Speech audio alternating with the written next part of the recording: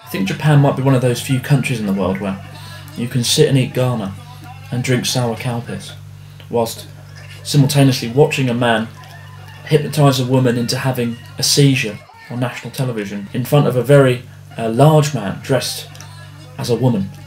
Mm.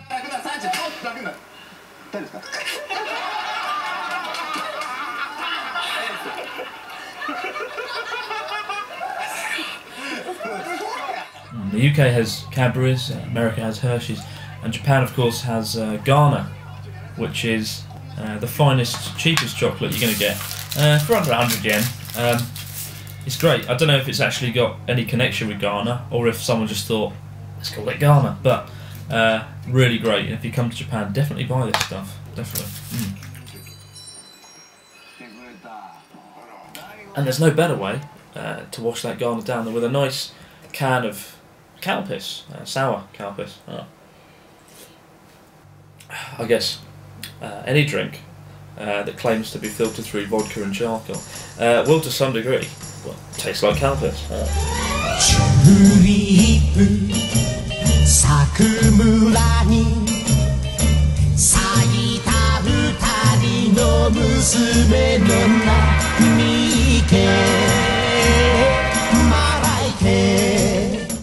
So I've been in Japan about 2 months now, and I feel like I'm no longer on holiday. I really do live in Japan, and that's quite weird for me, as it's the first time I've ever lived abroad.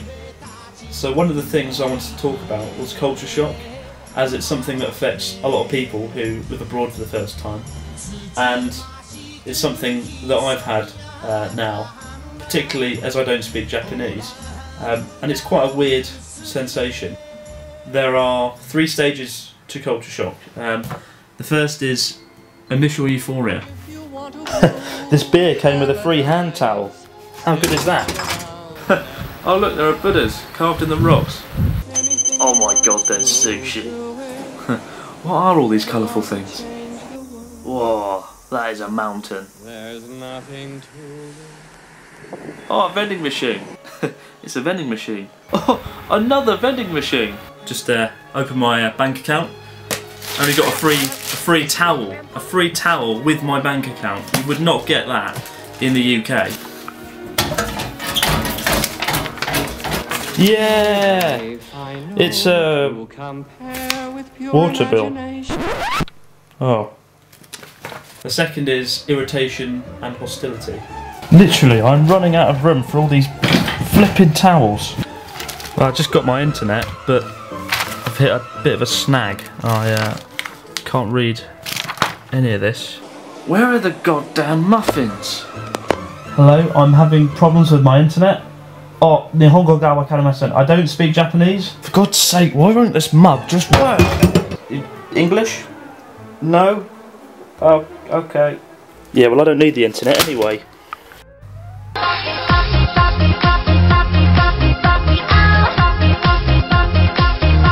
What are they on about?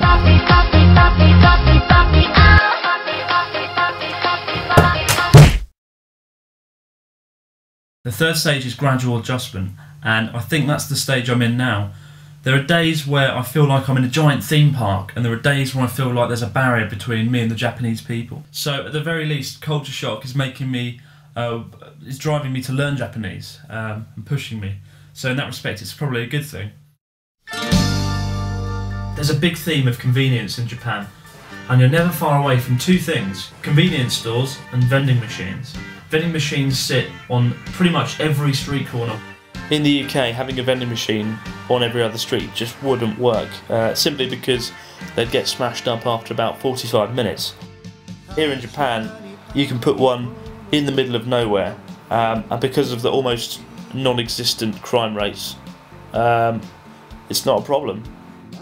Small convenience stores line every other street, open 24 hours a day, 11 days a week, 365 days a year, and you can do some pretty cool things at the convenience store, from buying airline tickets to paying your water and electricity bills. Unless, like me, you can't read your bills, so you just put them in this special Japanese cupboard designed to put your bills in, because you're not going to pay for something you can't read. all the way up until you get deported. One of the most convenient tools in Japan is this. It's called a hanko stamp, and basically it's your own personalised stamp which you use to stamp the many hundreds of millions of documents you get on a daily basis.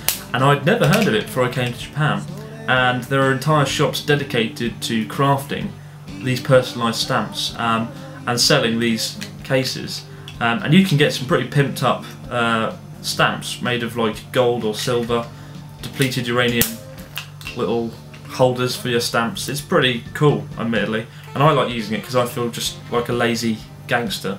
Because you do get so much paperwork in Japan as well, it's a lot easier than doing your signature over again and again. It's a lot of fun to use, and I just like stamping things just for the fun of it, really. As I mentioned in my last video, my kitchen is quite small, and to some extent specially designed to make you eat out every other night, because in my mind it's too difficult to physically prepare dinner or food in such a small space. But to some degree this kitchen is once again a good example of Japanese innovation and foresight, because by having such a small kitchen I eat out every other night, and in the process walk to and from restaurants, keeping me fit. So to some degree the kitchen is keeping me fit and healthy, although I did just get a car. But one of my favourite places is a chain of sushi restaurants called Sushi, and it's very popular with families and people that just like to stuff their face with raw fish and soy sauce and green tea, all for 1,000 yen, which is £8 or $12. When I first started going I thought, like most things Japanese, it had a real air of convenience about it. After all, your food comes to you on a conveyor belt, or you order at a screen and it comes to you on this little train, which is amazing. It's honestly the future, but now in train form, and you wonder why all your food's just not brought to you on a train. It just makes sense. But what I found is it's not just the convenience of it all that's impressive, but how it's actually designed to make you eat more than you'd actually want in the first place. And maybe it's me just being greedy, but allow me to explain. You'll go in, sit down, pour your green tea, and then you'll go up to the screen and start ordering what food you want. While you're waiting for 5 minutes for the train to come past, you'll inevitably take some things off the conveyor belt just to get you started. And when you finally finish those, the train will probably pull up with all your food, and off you go again. When it's time for round 2, you turn your attention back to the screen, go through a few pages, and come across something called That's Bonito concrete floor. And this isn't just any Bonito concrete floor, this is the first Bonito concrete floor, assuming that there's more than one. Bonito being beautiful in Spanish, or at least I thought it was. And when you see something that says Bonito concrete floor, which is either a ridiculous mistranslation or just the world's greatest order at a sushi restaurant, you inevitably get it. And sit there and wait. If you're someone like me who's impatient, you start taking more and more fish off the conveyor belt, so when the concrete floor finally does arrive, and disappointingly appears to be some sort of fish instead of a bag of concrete, you feel a bit disappointed. You know, when you order a concrete floor, at the very least you expect a concrete floor. So you start ordering more fish, and so the cycle continues. You order off the screen, while you're waiting, you eat more food off the conveyor belt, and when you're finished, the experience culminates with you walking out stuffed full of raw fish and with your monthly bank balance decimated.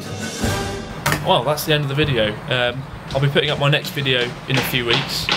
I actually spent most of the budget for this video on that shot of the windmills at the start, so here's that shot again.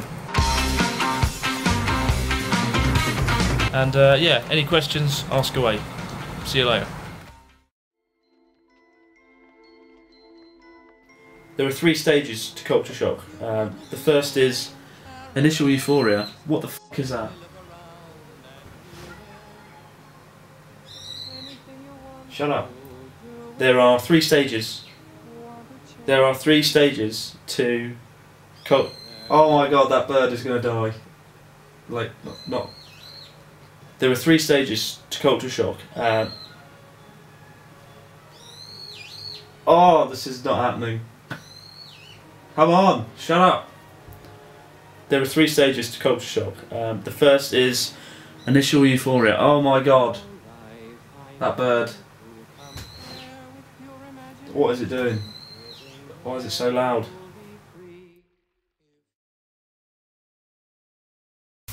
But the best thing about the 24-hour convenience stores is when you're peckish at 1 AM, you can go and get some sort of roll, and I'm quite excited about this, fried potatoes with toothpick.